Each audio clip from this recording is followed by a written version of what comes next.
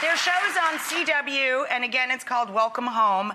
And today, you guys are going to leave us all with some tips that you said they're pretty much free. Right. But if you wanted to go out and buy the stuff, you can make any of these for $15 or less, basically, right? Or less, yes, absolutely. Less than 15. So everything that we do is donated furniture and donated home goods. So we have to get creative because every home needs to feel special, right? Every home needs to feel like yours. Every piece that goes into the home is designed specifically for It should have a families. personality, just like a human. Your home should have a life of its own. We meet the family or the veteran, learn all about them, and make it special to them.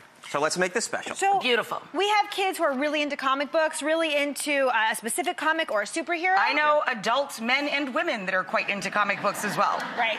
So you can find used comic books, or maybe you have some at home that you want to cut up and just make these into little strips. And then when we find an old lampshade or an old lamp that you're no longer using, you can make it look new by decoupaging the comic strip onto the lamp. And it's so easy, a husband can do it. Aww.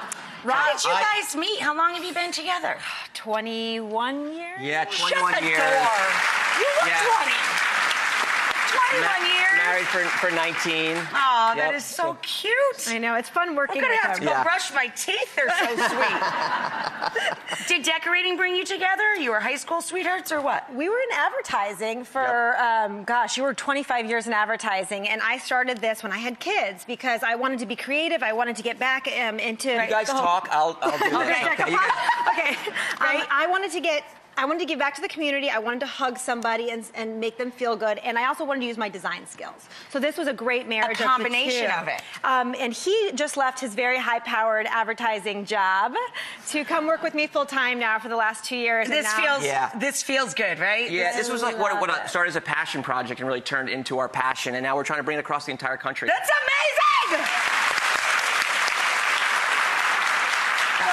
I'm usually the assistant, so bear with me. You're doing a great job. You did a very nice job. Anybody can Mod Podge, right? Yes, Anybody can glue. You just need enough Mod and enough Podge. Rob is going to test that theory right now. Yes. So after you get this Mod Podge on the lamp, make sure to go over it a couple times and use non-flammable decoupage. Yeah, that's important because you're going to put a light bulb near it. Right. I cannot say this enough. There is 2 kinds of decoupage. This is a win, flammable and non-flammable. Also, a low voltage light bulb is great because then it won't heat the decoupage. Gotcha. All right, so what happens when you decoupage it onto the table? No, you have to peel. Well, it looks like I'll be living with that comic book for quite some time. You're going to remember us for a while now. Okay, so now we're going to lay it on top and over each other. They're going to overlap a little bit. Oh, look, we have it done. And we're going to fast forward to what it actually looks like. Turn it on. Yep. Turn it on. I didn't. There it is. Yay!